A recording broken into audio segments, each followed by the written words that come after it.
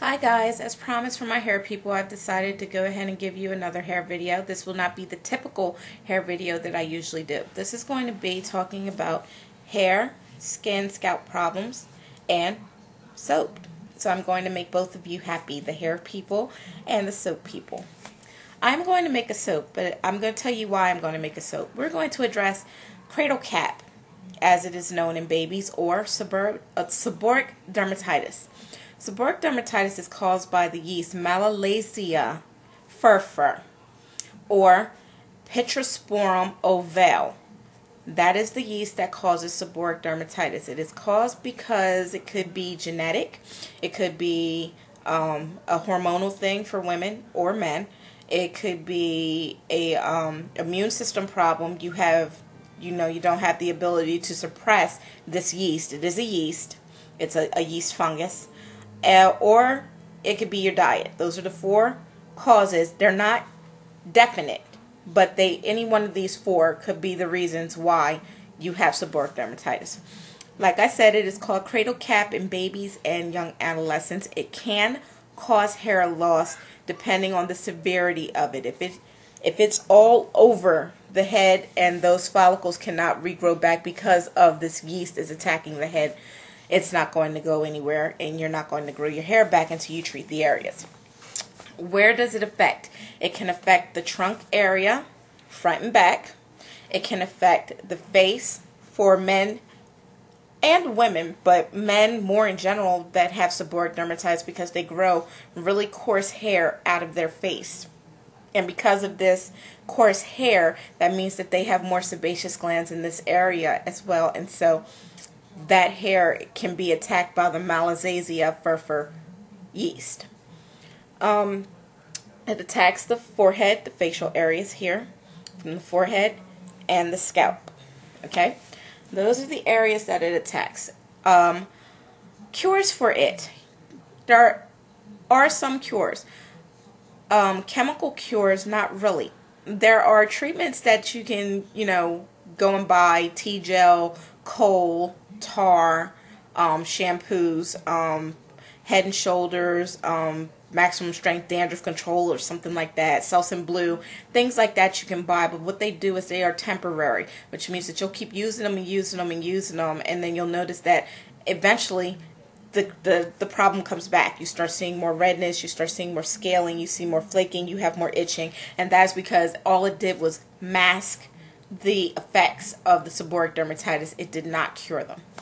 We're going to go with a natural way to cure them. I'm going to be making a soap, and this is for a person that has seborrheic dermatitis, and I'm going to be tracking, the progress of it by pictures. I will not be showing you the progress of the pictures because this person does not want to be seen on camera or put out on the World Wide Web like that, and I respect them for that, so I'm going to respect their wishes. You also will not see me making the soap, as it took me 6 videos to show you how I made just a regular soap, just a basic plain soap, and I really don't want to bore you with that again. So, ingredients that we're going to be using: goat's milk, which has been curing eczema, which seborrheic dermatitis is just basically, it is a form of eczema. I say again, it is loosely termed as a form of eczema. The differences are in the scaling of the skin and the dryness, and eczema usually occurs on legs, arms, on limbs.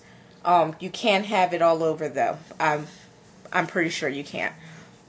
In this case, we're going to be using the goat's milk to cure the eczema or the seborrheic dermatitis of the scalp and body. The soap is going to be a shampoo / body bar as well.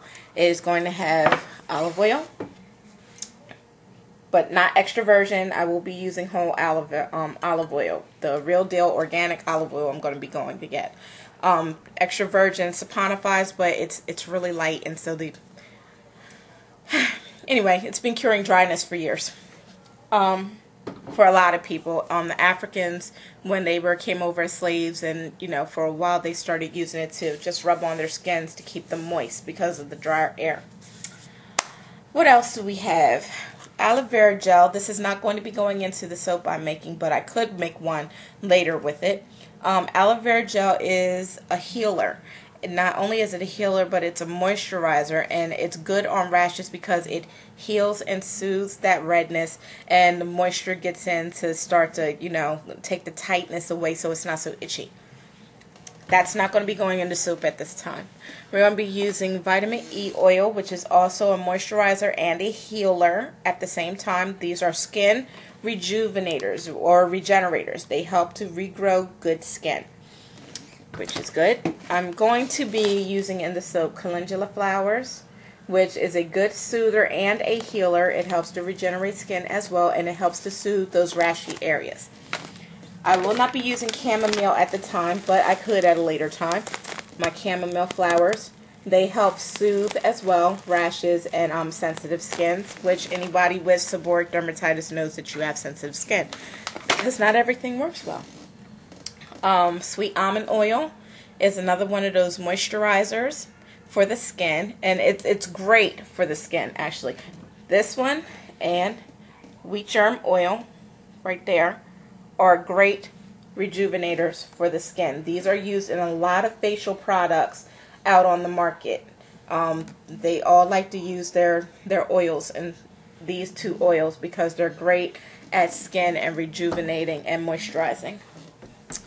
And then last but not least, tea tree oil. Why? Because Malassezia furfur is a yeast, and yeast is a fungus. Tea tree oil, antibactericidal and antifungal. Now you guys can take any one of these mixtures, whip them up, and do some treatments like you're at home. They say that you can wash your head with some goat's milk and tea tree oil, and then rub some, you know, aloe vera gel and vitamin E oil onto the affected areas, and sit with some tea tree oil on your face at night. Oh, there are a couple other things that are good for it. Borgata oil and evening primrose oil and flaxseed oil are good. But the one that is mainly really good for this is Borgata oil. All of them are higher in linolenic acids, and they really go right to the root of rejuvenating and regenerating that skin. I'm trying to get my hand on some Borgata oil.